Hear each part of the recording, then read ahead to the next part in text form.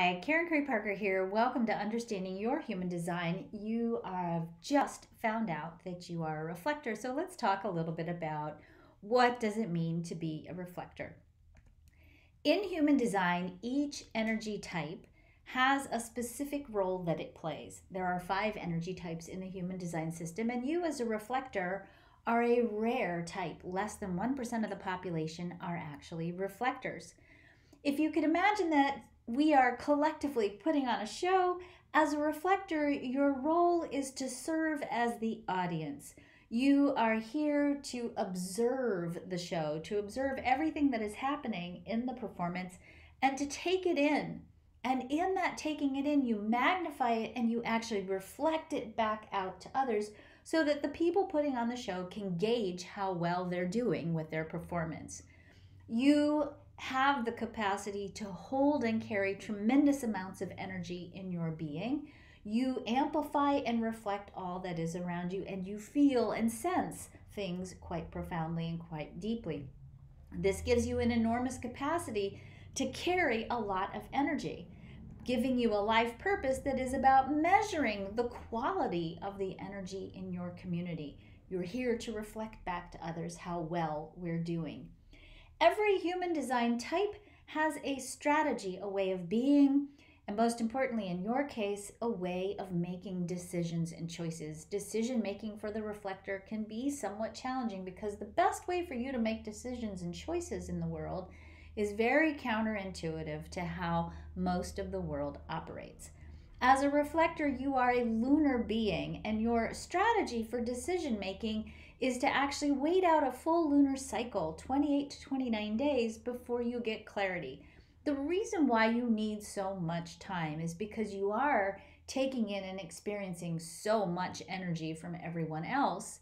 You need the time to really sit through and sort through and feel your way into which of the energies that you're experiencing actually belong to you. This makes decision making for the reflector a unique experience, and in a highly fast moving, pressurized world, it can sometimes cause you to feel pressure to make decisions that aren't right for you, or cause you to feel like you have to question yourself because you haven't had the time to take your time to feel your way into things.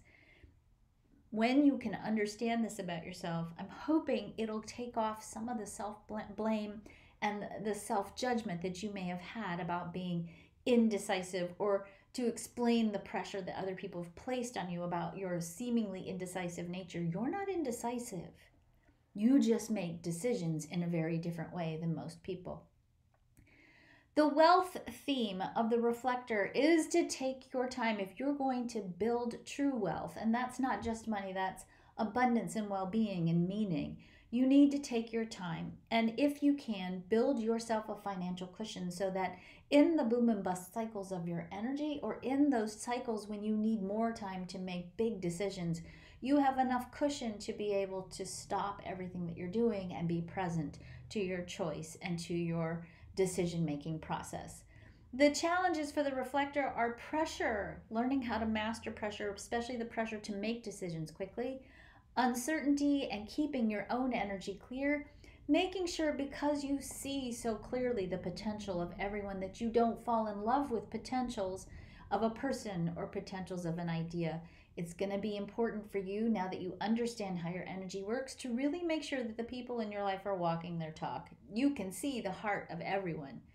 The challenge for you is making sure that you give yourself enough time to really see whether they are actually living from their heart, and making sure that you're not making decisions and choices based on people's potential rather than what they're actually doing.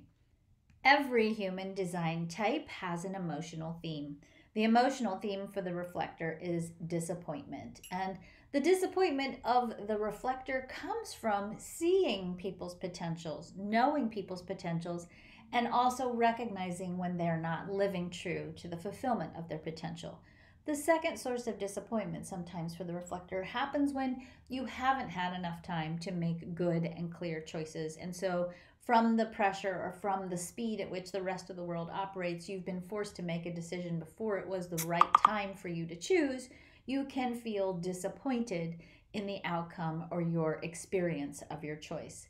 Famous reflectors include Sandra Bullock and Michael Jackson. If you'd like to learn more about your type or the type and purpose of your friends and your loved ones, the Human Design Activation Guide is an excellent, easy to read source of information about human design and your type. In this book, you're going to go deeper into understanding your reflector experience and what you need to do to cultivate a deeper sense of meaning and purpose. You can get it on Amazon and start reading today about how you can live more true to who you really are.